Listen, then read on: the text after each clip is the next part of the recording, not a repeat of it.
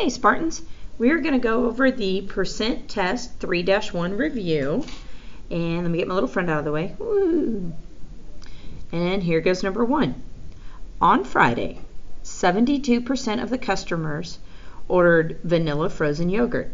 If 250 customers placed orders on Friday, how many customers ordered vanilla frozen yogurt? Okay, what we're going to be using is our little best friend proportion percent table. So remember, all percents are out of 100. And if you have 100%, that means you have the whole or the total amount. And the percent you're talking about is just part of the whole amount. So we're going to set up our numbers from the scenario here into this table. All right, here I go. Oh, I'll do it over here. So I got my 72% out of 100. And I know there's 250 total customers. And what they're asking for is how many ordered vanilla yogurt. That wasn't everybody. That was just 72%. Okay, I'm trying to see the relationship between 72 and 100. I don't see any way to multiply or divide friendly between these two numbers, or the 100 and the 250. But I could make my 100 reduce down if I cut it in half to 50. Now 50 is a friendlier number to get to 250. 50, 100, 150, 200, 250. That would be 5 times bigger. So what I did to the 100, I divided by 2, and I got 50. I'm going to have to take 72 divided by 2. Let's see what that is. 2 fits into 7 3 times. 3 times 2 is 6. I got 1 left. Bring down the 2. 2 fits into 12 6 times. So my top number becomes 36. Now to travel across this way, it had to get 5 times bigger. So I'm going to have to take my 36 and times it by 5. I got some room here.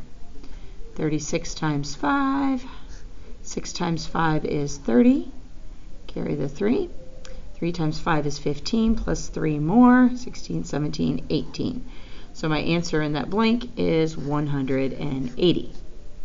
Another option that it takes a lot of work, but you can do this. It's called cross multiply and divide.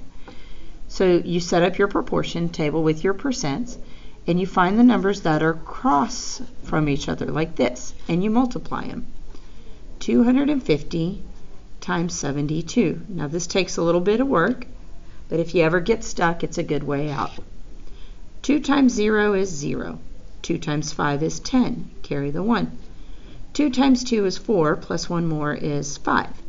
Okay, I'm going to lay my placeholder egg because I'm done with the 2, moving over to the 7. 7 times 0 is 0. 7 times 5 is 35. Carry the 3. 2 times 7 is 14, plus 3, 15, 16, 17. There we go. Now when I add these together, I get 0, 0, 10, carry the 1, 7 plus 1 is 8, and 1. So I get 18,000. Then, that's cross multiply right here. Then I have to divide by what's left over, which in this case is 100. Now this is easy because I can do it like this. 18,000 divided by 100. Then I could cancel out my extra zeros here and here, and I get 180 divided by 1, which equals 180. So whichever way you prefer, there you go. Okay, let's move on to number 2. Turn this over. Okay. Homework was given over the 4-day weekend. It wasn't, but I thought it'd be a good math problem. If 525 6th grade students were assigned the homework and 80% turned it in, how many students did not turn it in? Okay, here's where you need to be careful. 80% turned it in out of 100. That means 20% did not turn it in. They're looking for that 20%. So I'm going to use the 20% to help me solve it. Here's my table. 20% out of 100. Now 525 6th grade students were assigned the homework. Is that part or is that whole? That is the whole amount. 525. We're looking for the ones that did not turn it in, the 20% that did not. That's the part. Okay, now here, this is kind of nice. Let me switch colors so you can see the difference. If I have these extra zeros on the edge, I could cross them off. And then look at this. How does 2 get to 10? 2 times 5 is 10. Well, then how does 10 get back to 2? The opposite. We divide by 5. What you do to one side, do to the other. 525 divided by 5. So I'm going to make my little house over here. 525 divided by 5. 5 fits into 5 one time. 1 times 5 is 5. I have nothing left. Bring down my next digit, which is a 2. Now over this 2 goes my next answer. How many 5s fit into 2? It can't. Won't fit. So then here's a shortcut. I can bring down my next number, 5, and above the 5 goes my next answer. How many 5s fit into 25? That would be 5. So my answer was 105. Will the cross, multiply, and divide work here? Yes, it will. You can still cross off the zeros if you want to get smaller numbers. Then what I do, let me switch colors, sorry. Let's go red. Then what I'm going to do is multiply what's crisscross from each other. 525 times 2. 525, double that. 2 times 5 is 10, carry the 1. 2 times 2 is 4, plus 1 is 5. And 2 times 5 is 10. So I get 1,050. Then I have to divide by what's left over here. Now remember, we crossed off the 0, so what's left over is a 10. So if I take 1,050 divided by 10, see how the zeros are on the end? I can do this again. And 105 divided by 1 is 105. Same answer. Okay, let's take a look at number 3. This out of the way. Says the drill team has 50 dancers performing at the football game. 35 of the dancers are wearing hats for the performance. What percentage is equivalent to 35 out of 50? Well, I just make my table like this, 35 out of 50. But they're asking what percent, and we know all percents are not out of 50, they're out of 100. So how did 50 get to 100? It did a times 2. So what you do to the bottom, do to the top. 35 times 2, or you can just add 35 plus 35, whichever you prefer. I get 10, carry the 1, 6 plus 1 is 7. I get 70 for this space, which would be 70 out of 100, 70%. Ta-da! All right, let me switch back to blue. It says a recent survey showed that 8% of all 6th grade students are on their phones more than 6 hours a night. Ooh, they're not getting any sleep. How is 8% expressed as a decimal and a simplified fraction? Well, to get from a percent to a decimal, remember PD? That was police department, where we go back it up, back it up. We back it up 2 spaces. Now at 8%, the decimal, there is no decimal, so it's at the back here. So if I go back it up, I've got that blank, which would be 0.08. And of course, you know all percents are out of 100, and 8% is 8 100ths, and this 8 in the decimal is in the tenths, hundredths place. So 8 in the hundredths, 8 100ths, 8%. Done, done, done. Except for they want it simplified. So let's reduce 8 and 100. If you cut it in half, you'll get 4 and 50. They're both even numbers, so I can cut them in half again. I get 2, and I get 25. There's our final reduced fraction, 2 25ths. All right, on to number 5. Sweep this up.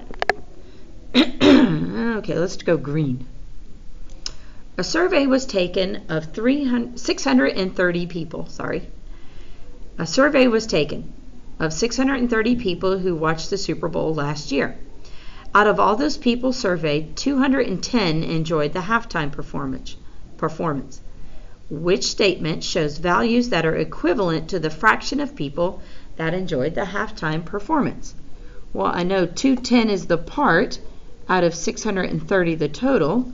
So 210 goes on top. A is out. C is out. 2 10s on top, 630 on the bottom. 2 10s on top, 630 on the bottom. Let me zoom into that a little bit. Scoop. There we go. Okay, now my answer choices are somewhere between B and D. What I'm going to do is cross off these zeros. And I get 21 over 63. Cross off those zeros, I get 21 over 63. Now on answer B, 2163 matches the 2163. But does 21 over 63 match 21 in the hundreds place? Or does it match 21%, which would be 21 out of 100? Most people think they match because the top number matches, but look at the bottom number. Does 63 match the 100s? It does not, so that cannot be a good answer. Let's check D. 21 and 63 and 1 and 3. Now how does 1 get to 21? Times 21. And is 3 times 21? 63? Let's find out. 21 times 3. 1 times 3 is 3. 2 times 3 is 6. So yes, these two match.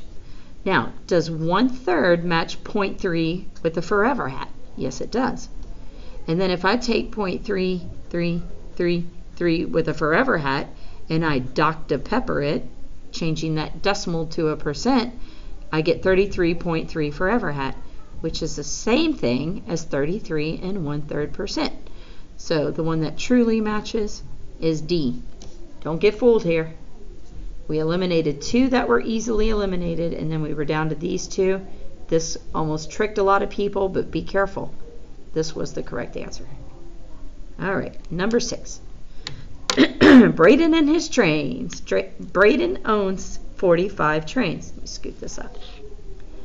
Of these trains, 20% are smaller than 8 inches, and 80% are 8 inches or more. Complete the statement about the trains Braden owns. Place the correct answer in each box. Not all answers will be used. Well, I didn't give you any choices, so that should be gone. Sorry, meant to take that out. Okay, so number 6. Braden owns how many trains that are smaller than 8 inches? Well, I know he owns 45 total trains. That is 100% of his trains. I know 20% are smaller than 8 inches. So I've got to figure out what this number is. Excuse me. I can take out the zeros, and I see 2 times 5 is 10, so 10 divided by 5 is 2.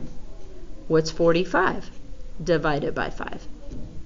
That equals 9. 5, 10, 15, 20, 25, 30, 35, 40, 45. Yep, it equals 9. So I know 9 of his trains are smaller than 8 inches. And he's got 45 trains total. That must mean all the rest are more than 8 inches. So if I take 45 total trains minus the tiny trains, borrow from the 4, it becomes a 3. 15 minus 9 is 6. I get 36. So we got 36 trains that are more, 8 inches or more. All right, Channing, you're up. Let me go bleh for Channing. There we go. Channing checked the amount of change on his, amount of charge. I cannot read. Sorry.